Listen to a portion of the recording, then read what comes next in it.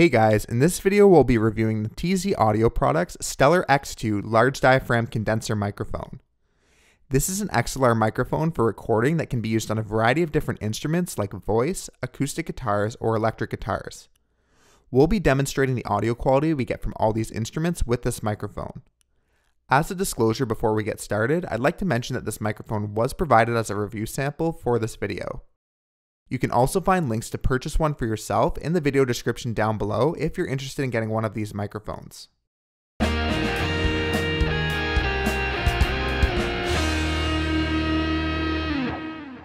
Let's get started with the unboxing of this microphone.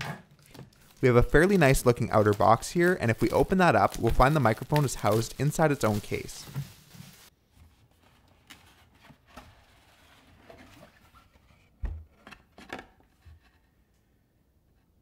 On the outside of that case, we have some information about the microphone describing it as a studio quality microphone with transparent sound.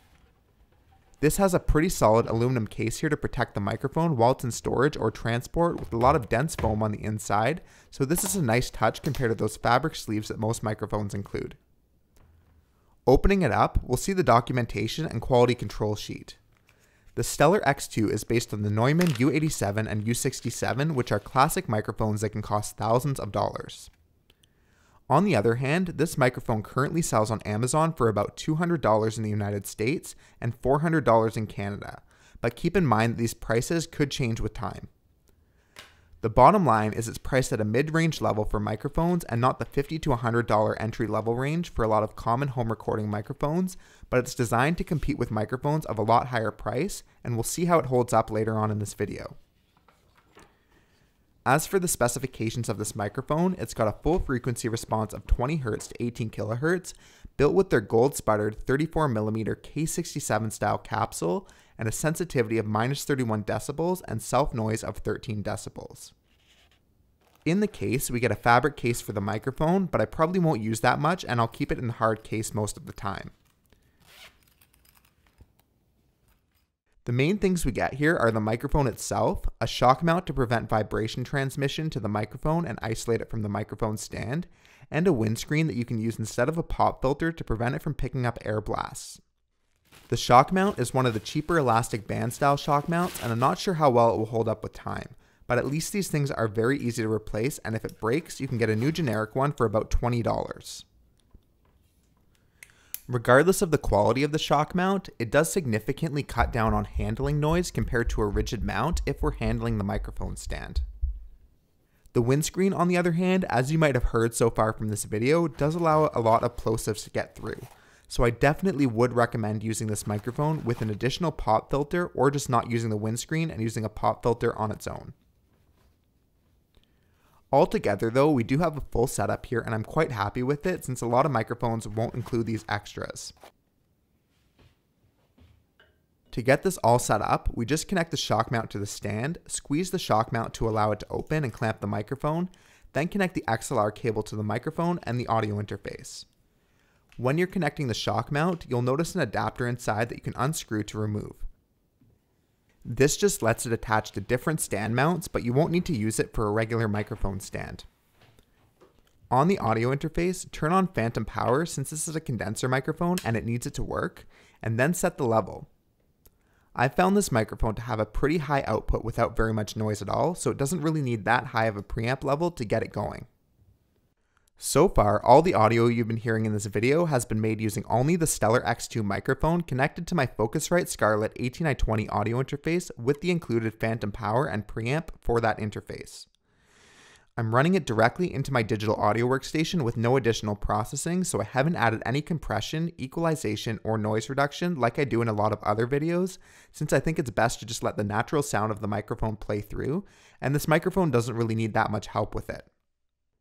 The one thing I have noticed so far is there is quite a bit of popping when I'm this close to the microphone since I'm not using a pop filter, but I am using the included windscreen. I don't find the included windscreen with this microphone to be that effective, and you really will need to use a pop filter separately. For most of my other videos on this channel, I've used the MXL 990 large diaphragm condenser microphone, which I found to be a lot harsher and lacking in the low end compared to the Stellar X2, which has a lot more balanced and smoother sound. so it's pretty likely that this becomes my main microphone for the future. I also find it to be better sounding than my Audio-Technica AT2020, but I haven't been able to compare a lot of higher end microphones since I don't have those. There are some of those videos available online if you're interested in hearing a more direct comparison though. Now let's move on to the instruments. First is the acoustic guitar.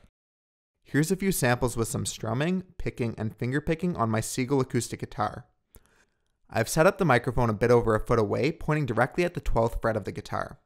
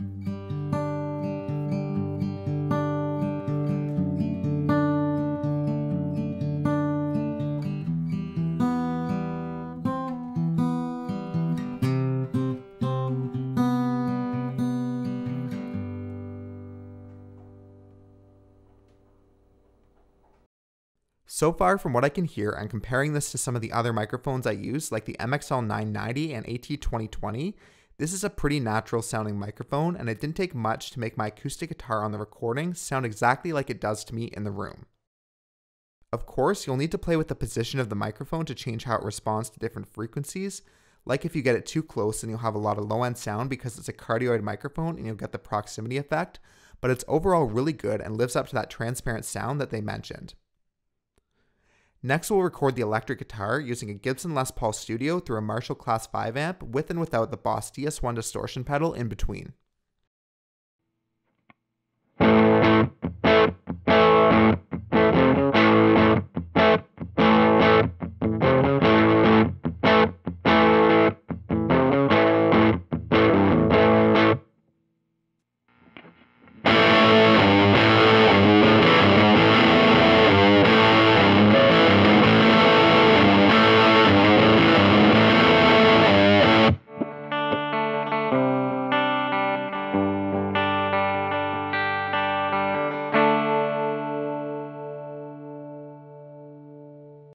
Usually I use a Shure SM57 as my guitar microphone of choice, and I'm not always a fan of large diaphragm condenser microphones like this as the sole microphone, but I think it would work well in combination. Alone, this amp is quite finicky to record, but the microphone still does handle it pretty well, and I got a great sound out of it regardless. It's just these electric guitar amps typically require quite a lot of time and trial and error to get it really sounding like you want. So for my overall conclusion, this microphone handles voice and acoustic guitars quite nicely.